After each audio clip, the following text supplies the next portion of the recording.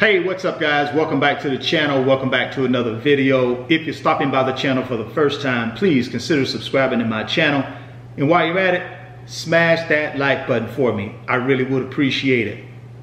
The stock market is a wealth building tool, but you hear story after story of people losing money in the stock market. Why are people losing money in the stock market when historically the stock market goes up?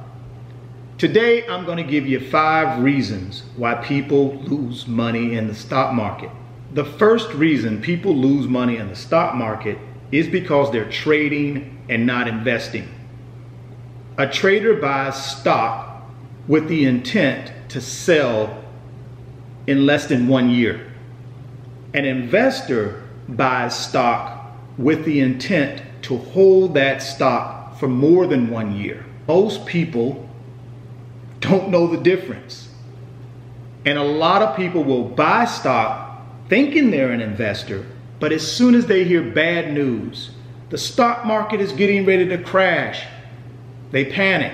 They let their emotions take over, and fear turns them into a trader. They go in and they cash in or they sell their stock. The stock market is about the future.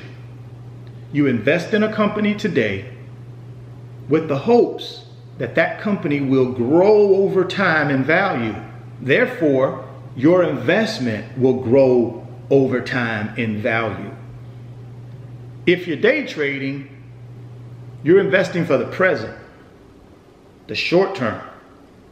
The goal there is to buy a stock and hope in the short term, in a week, 2 weeks, 3 weeks, a month, 90 days, that stock goes up rapidly.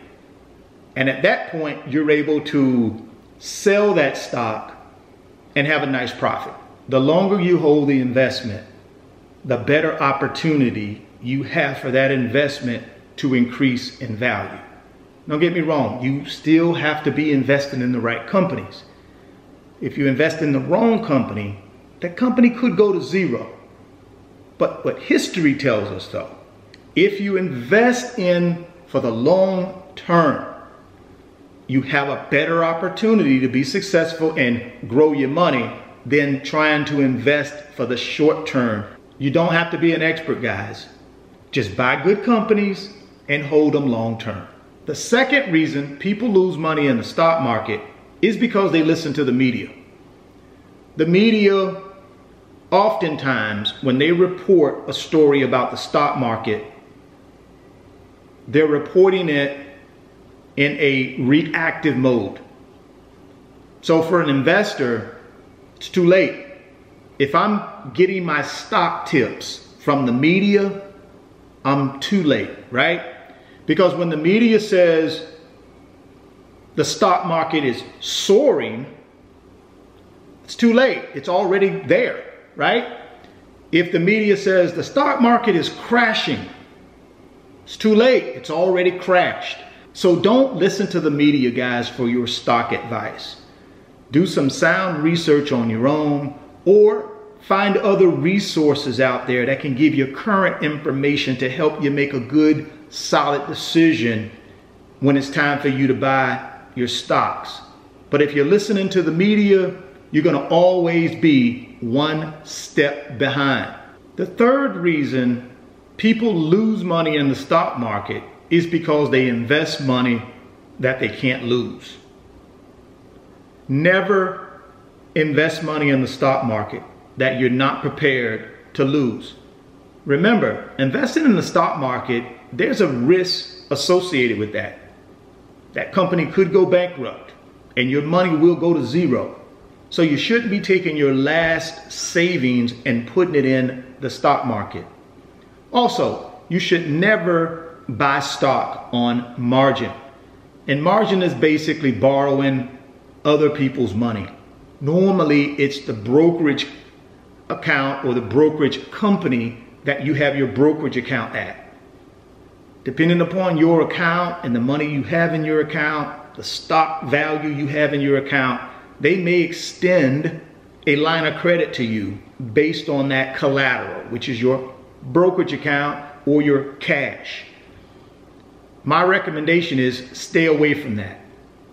Because if you really don't know what you're doing, you could go to zero really quickly. So if you had a 30% decline in your stocks and they do a margin call, they can sell that position to cover their margin loan and you're wiped out. So never invest money you can't lose, and never borrow on margin, and never invest in a stock that you don't understand. Now, you don't have to be an expert, but you do have to have some general understanding of that company and what that company does.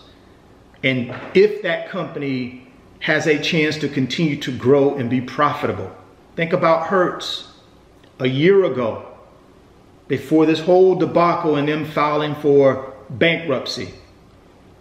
That's my point, guys. These companies can go to zero. So only invest in things that you understand and you believe have a good chance of growth, right? Because I'm putting my money in this company today with the hopes over time in the future, my investment will grow as this company grows. The fourth reason people lose money in the stock market is because they shouldn't be picking individual stocks. 99% of us guys are not going to be successful at picking individual stocks. Therefore, it's my opinion, 99% of us should be investing in index funds or ETFs. See, when you invest in individual stocks, you can have 20 of them. But when you invest in an index fund that tracks the S&P 500, now you're invested in 500 stocks. 20 stocks or 500 stocks.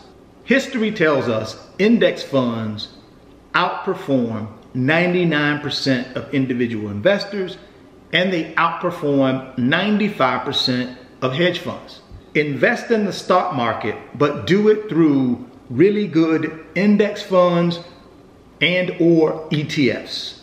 The fifth reason people lose money in the stock market is because their financial goals don't align with their investments. If you are a person that's putting money into the stock market for long-term building of wealth, but you're constantly in your brokerage account buying and selling, then that doesn't align with your long-term goal of building wealth. So you got to make sure you align your investing activity with your goals. Now, if your goal is to be a short-term trader where you buy and sell stock to make money, cash flow to take care of yourself, then that's different. Then you're doing what you should be doing. But you shouldn't be buying and selling every single month if your goal is to grow wealth long term. Because the way you grow wealth long term in the market, the stock market, is through compounding, right? The effect of compounding and reinvesting dividends and buying more consistently, buying through dollar cost averaging into the market. That's the way, and over a long period of time, that's the way you build wealth. Buy good, strong, solid companies and hold them long term. Or buy good, strong, solid ETFs or index funds and hold them long term. If you do that, history tells us you have a really good chance of having a great future, right? Because I don't remember on my research where there's ever been a 20-year block in the stock market where it hasn't performed favorably. Those are the 5 reasons I believe people lose money in the stock market. Drop me some comments. Let me know what you think. What are some additional reasons why people lose money in the stock market? And I want to leave you with this. Warren Buffett, of course. Be fearful when people are greedy. Be greedy when people are fearful. Thank you for stopping by the channel. If you're stopping by for the first time, please consider subscribing, share the video, and smash that like button for me. Thoughts become things. If you can see it in your mind, you can hold it in your hands. You guys keep chasing your greatness. Never stop believing in yourself. And I'm going to catch you on the next video. Peace. Today's video is sponsored by my company, RF Financial Consulting. And in my company, I work with individuals just like you through financial mentoring and coaching sessions.